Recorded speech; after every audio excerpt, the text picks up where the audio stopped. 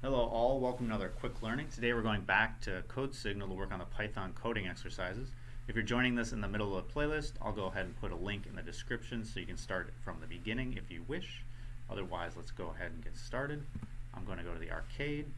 I'm going to go to Python.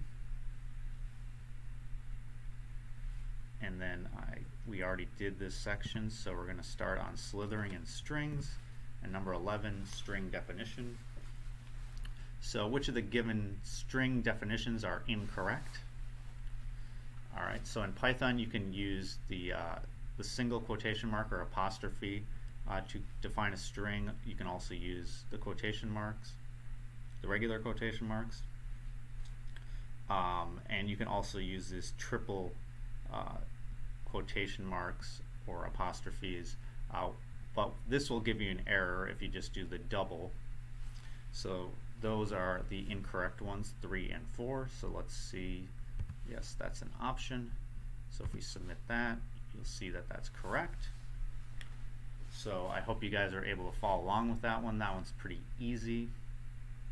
And I hope you join me for future videos. Thank you very much.